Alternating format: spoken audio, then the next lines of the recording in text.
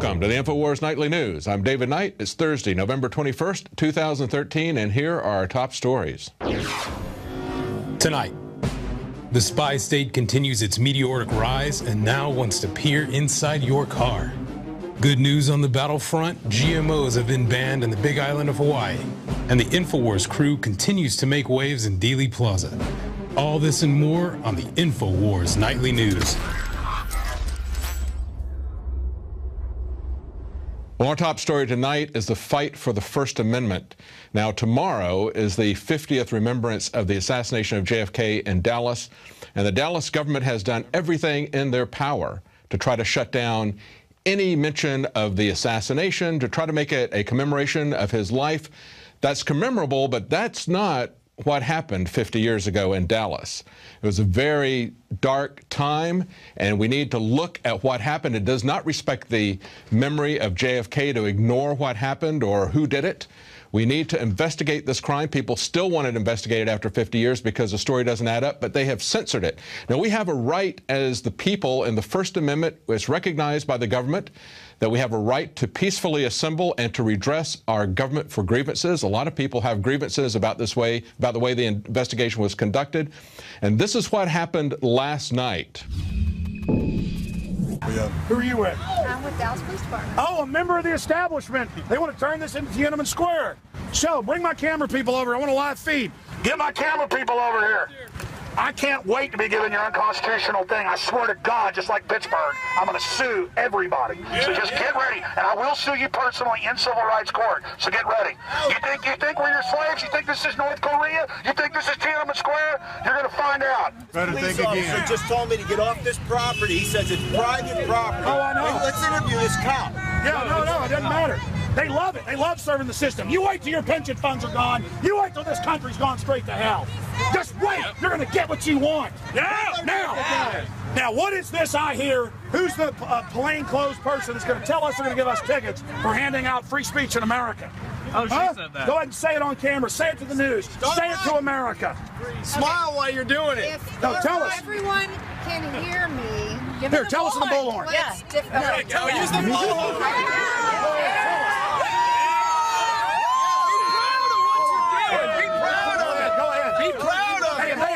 If they had good-looking women driving the tanks in Tiananmen, it'd be all right, huh? Go ahead. Go ahead. Tell us. No, everybody be quiet and let her tell us how we're evil. Go ahead. Get a pull trigger. Okay. There are two city ordinances in the city of Dallas that are being violated right now.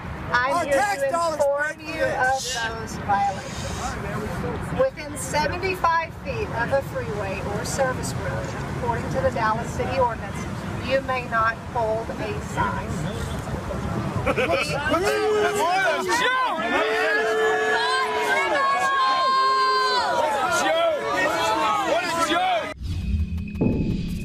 Now, as Alex said in other parts of the video, if they had a pretty woman driving the tanks at Tiananmen Square, I guess that would be okay.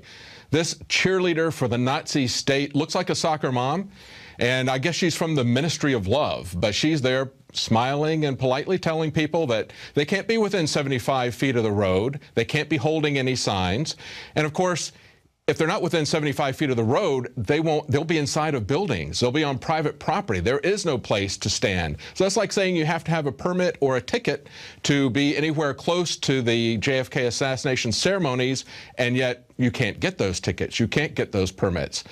They're absolutely out of control. They have to be stood up to. Now, we've got more reports later in this broadcast about what happened today. And, of course, Alex is organizing for a large protest tomorrow on the actual anniversary of the assassination. Now, when we look at what the government has done with the JFK assassination, with the lies that we've seen from the Obama administration, with the power grab that we've seen from the Obama administration, it just gets worse every day. We now see that a FISA court judge back in 2009 was amazed that the NSA didn't follow his orders. Well, isn't that amazing that the NSA would not follow his orders if they don't follow the Constitution, if they don't follow the law? This very judge is not following the Constitution or the law. Understand that a FISA court is an abomination to our Constitution. There is no jury. There is only a single judge. There's nobody arguing the other side of the case. He makes a pronouncement, and now is the worst part. The pronouncements are in secret. Nobody is allowed to see these decisions that come up. And this declassified decision looks like this. A big black mark on who was involved with it. And then pages like this. Do you see anything there? Okay, it is nothing but a head fake. It is still a top secret classified document. This is the kind of suppression of information that we've seen surrounding the JFK assassination. This is what your government thinks you need to know about what they're doing. But they want to know everything about you. No matter what you do, no matter where you go, they think that they should know everything about you, especially if they don't like your politics or if they think that you speak out too much about them. That's what we're going to see happening. But look at this article from Ohio. This is Don Salazar's article. An Ohio man arrested for driving a car with empty hidden compartments. Now, they have passed a law in Ohio saying that if you have concealed compartments, because those compartments might conceivably be used to carry controlled substances like drugs or weapons, that because you might be able to carry these things, that therefore it's illegal to have that.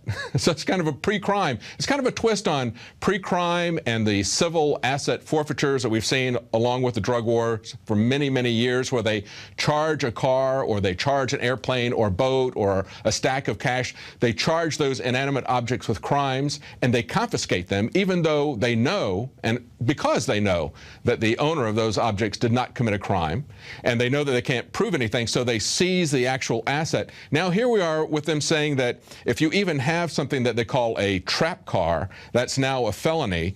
And the law itself, however, says that this does not apply to a box, a safe container, or other items added to the vehicle for the purpose of securing valuable electronics or firearms, as long as the said container does not contain a controlled substance or visible residue of a controlled substance. But again, it's just an out-of-control government doing whatever they feel like doing, arresting us, charging us, confiscating our property when no crime has been committed. This is what the war on drugs has been about from the very beginning. It is not something to help society. You don't help society by using force. You help society by helping people to understand what their limits are, what the consequences of drug abuse are. You cannot stop it by interdiction.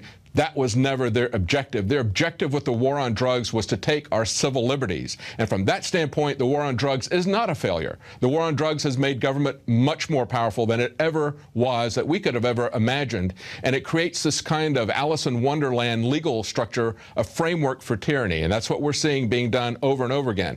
But it gets even worse on the road, because now we're seeing that there's this massive push from the government to know everything about where we're driving, and even to the extent that they want to know who's in the car with us. But look at this first article. Privacy's worst nightmare. This is from RT. Company advertises that they have over 1 billion license plate records. Now, this company that's putting this as Vigilant Solutions, and they're advertising this to law enforcement, and they have this clever little acronym. They always have these great acronyms. LEARN, Law Enforcement Archival and Reporting Network. And what they do is they collect information from license plates, and then they retain this information and cross-correlate it. And as this one blogger pointed out, federal, state, and local law enforcement appear to agree with the NSA's collect everything mentality when it comes to tracking the movements of innocent motorists. And they point out that many jurisdictions have no retention policies in place. So once they identify your license plate, they can keep this, in some cases, indefinitely.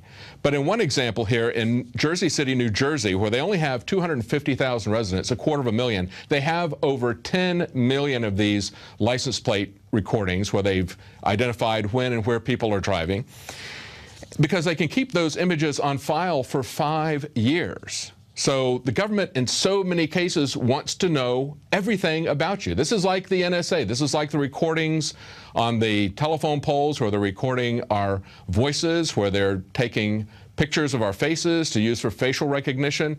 They're doing it in our cars. They want to know and track and control our every movement. This is what the TSA will be doing. They are the travel security administration, not the airport.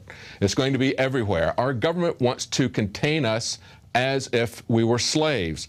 Now look at this. The NHTSA, that's the National Highway Traffic Safety Administration, may mandate this year that new cars have to broadcast a lot of information to each other. They have a protocol called vehicle-to-vehicle, V2V, and it would broadcast via radio wave the car's location, direction, speed, and possibly even the number of passengers that it is carrying. Now, when this got pushed back, this is a story from CNS News, and when they talked to the NHTSA administrator, he said, "Oh, we have no plans to really use this against you." We've heard that before from Obama, haven't we? This is what he said. Now, when CNS News contacted NHTSA, a spokesman said that they have no plans to enable the government or private entities to track individual motor vehicles. Well, we've heard all of that before. We heard that from Obama when he signed the NDAA. We heard that he had no plans to use these broad powers to arrest people without cause, to hold them indefinitely, to deport them or transport them to another jurisdiction. Introducing Pro One. All of your filtration in one system, portable, on the go. No more do you have 2 or 3 filters to just reduce sodium fluoride. You have a system that cuts out the sodium fluoride and up to 95% of hydrofluorosilicic acid. Advanced manufacturing technology combines silver-impregnated white ceramic with new Aquamedics advanced media for removal of fluoride and other heavy metals, all in one filter element. It is the only one that does it, and out of the gate, we have it discounted at 10% off with promo code WATER. This is the only system that in one unit helps reduce or remove pesticides, herbicides, chloramines, ammonia, and chlorine, hydrofluorosilicic acid, the most common form of fluoride not covered by other fluoride filter brands, and sodium hexafluorosilicate. Get your Pro Pure with the new Pro One filter today at InfoWarsStore.com or by calling 888-253-3139.